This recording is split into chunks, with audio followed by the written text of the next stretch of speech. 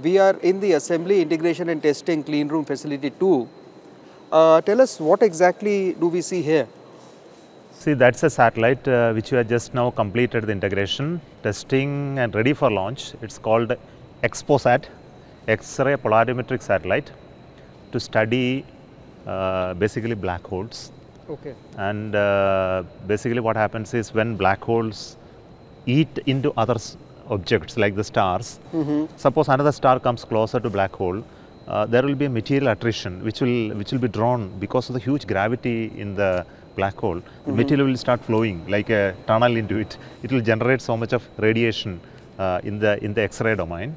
And this radiation, if you are able to do the polarimetric measurement of it, you will be able to get an idea about the... I see. And what are all these things here which we can see right now? Each of this is a station where one satellite can be assembled.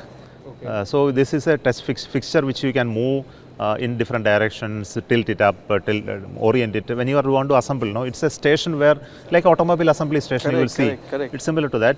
So you can see one of the structures there. Okay. IDRSS is an Indian data relay station, a satellite, which is supposed to be built under part of the Gaganyaan program. I see. When the crew module is in orbit, they have to maintain communication between Earth and crew continuously.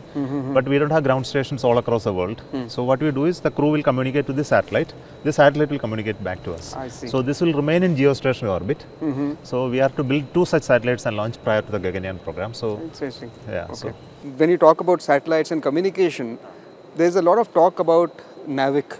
See, first of all, you have to understand the NAVIC is created for a different purpose. It was created for a strategic purpose. Correct. And it was created when there was a denial of GPS to us. I remember, yeah. So then the primary objective is to provide services to the strategic forces. So, you know, typical GPS gives you an accuracy about 20 meters. Could be better also. But we have designed NAVIC for an accuracy of all 3 meters because it is based on the stationary set of satellites, not a moving set of satellites. And it is actually demonstrated.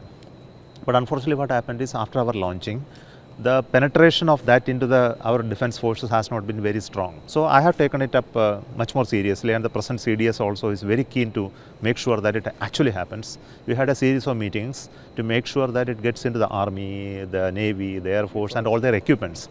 The equipments which are inside are mostly GPS based equipments, and to convert from GPS to NAVIC requires a lot of work in terms of hardware development, change over a period of time. But they are on the job. I believe in another few years that transition from GPS to NAVIC will happen. I see. Second, looking forward to it, second point is that, of course, when you have a capability, it has also a civilian signal. Now, the civilian signal should be used by civilian people, and we have given a lot of thrust to that in the past. But the civilian utility was affected because of various important reasons called the frequencies. So, you know, GPS is operating in a band called L1 band and L2 band, whereas we were denied those bands by GPS long back. So we built the NAVIC around 2 other bands called S band and L5 band.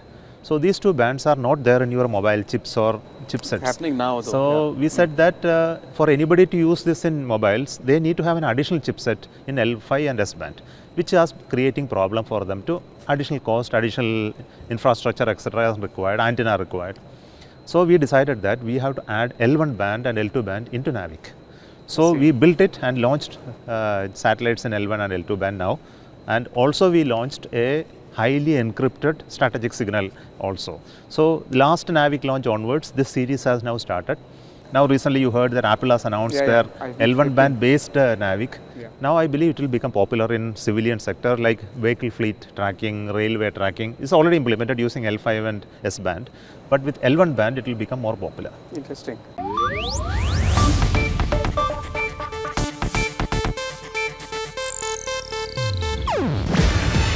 ಇದು Asianet news network ಪ್ರಸ್ತುತಿ. ನೀವು ನೋಡ್ತಿದ್ದೀರಾ Asianet ಸುವರ್ಣ news.